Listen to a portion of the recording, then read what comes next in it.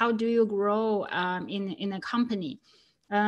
When you are hired, of course, as a data scientist, you're very eager to tackle a difficult problem, or you're thinking about create a model that's very fancy. What is the most important thing? How do you find the projects, right? So when you're in a team, you might usually when you're on the data science team, they usually have a different type of projects. And then when you are a beginner on the team, maybe your manager will assign some projects for you. But when you demonstrate the ability that you can finish those projects well, maybe you can also influence your manager to mention what are your interests, what type of projects do you want. So here I have 3 circles. So ideally, you want the projects with all 3 of them. And why 3 of them? So I'll start with business impact. So when you just started in a role, maybe the senior people are working on those important projects. Maybe you don't get to work on the project that's most interesting. And is that bad? I wouldn't say that's bad, because if you think about a company, right, they want to have business value. Whenever they decided to invest in a data science project, it's related to their business goals. So even if this project is not very interesting, maybe just want you to build a dashboard. Of course, some people are interested in building a dashboard, but if you're more interested in doing some analysis or modeling, maybe that's not the most interesting thing for you. But this thing has very important business impact. It would directly help product managers make decisions. So I would say also just don't feel so frustrated. Also treat this type of jobs as something that's important, because maybe a lot of things hasn't been automated, and if there's something that's not exciting, maybe you can look at the data and then drive some insight to your manager. So instead of just creating some metrics or report, you can build some type of data science models on the side to help your manager make decisions. So when you just started a job, the project that have business impact is very important. And doesn't mean those projects are bad if it's not something you were interested in, or if it's like mathematically easy. Because if you think about how they evaluate you in the end, the business want to solve the problem, right? They don't care whether you are using a very fancy model or you are solving it with a simple model. If this help the business make money or save cost, that's a good solution. So focus on the business impact first.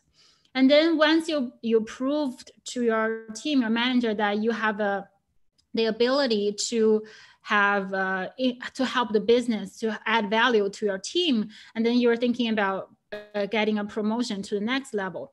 And then because you're still a data scientist, you need to think about your technical depth.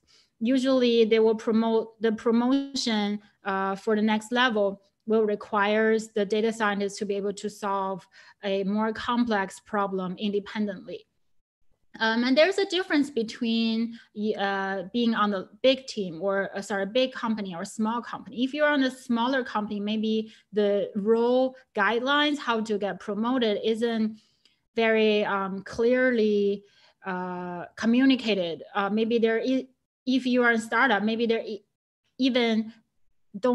startup doesn't even have this type of documentation. So what you need to do is when you think about a promotion, you need to communicate with your manager, have some type of roadmap created. It's better you guys can write those things down. Okay, what do I need to do to go to the next level? You review what are your current kind of weakness, and then to work on those, and then what type of level is expected. So once you have this communication, you know what area you need to study or take more project on that area. And once you have this type of conversation, your manager can also be more conscious in assigning project and will help you promote. So you don't have to have the conversation about promotion when you feel you want a promotion. You can have the conversation maybe 6 months when you're on the job, and then just say something like, it's not like I'm asking for a promotion, just ask your manager, how do I grow to the next level? What do I need to study? Ask for feedback, and don't be discouraged if your manager say, oh, you're not ready. Just ask them to give you some specific guidelines so you can work on those areas. And if you're on the big company, for example, I give Amazon as example, we have role guidelines that is very clearly defined what is expected for each level. So for example, if you are the entry level, you need to be able to finish your project, deliver results. But on the next level, you need to be able to work on a project more independently. And those guidelines, it doesn't require you to have certain specific technical skills. It's more about whether you are able to finish the project, use whatever skills you have, and solve whatever problem you need to solve on your specific team.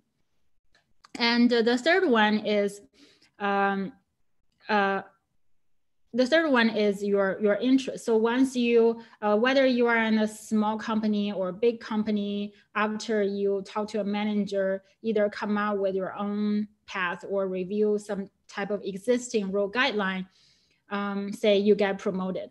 And I think now if you have earned the trust of your company and your team, you can start to tell a manager about your interest. Because if you, it's possible, right? The project with business impact and the project also have technical depth are not what you're interested in. For example, you have been working on A/B testing, doing a lot of experiment design. It's very, it could be very complex and it has large business impact, but you're interested in to say build a machine learning model. So here is you can ask your manager whether there are opportunities for you to try those type of models. But still, your interest shouldn't be completely separated from the business impact, because still you work for a company, you don't work for a research organization, right? It just why interest is important, because if you are always work on something that you're not interested in, you're not going to feel fulfilled on the job. And then if you don't feel fulfilled, your performance, you might not perform as well as someone who is very passionate about what they're doing. So I would say when you just start a job, start with business impact and go to technical depth, or those two can be together. And then you can start to work on something you're interested in, but always remember everything should be tied to the goal of your company, the goal of your manager. And then if one example is sometimes you learned a very new model from online, you really want to use this and it's very cool, but it doesn't really help your team solve a problem. So your manager might not really appreciate if you spend a lot of time on that type of project. So here is how you grow on the team and how you get a promotion.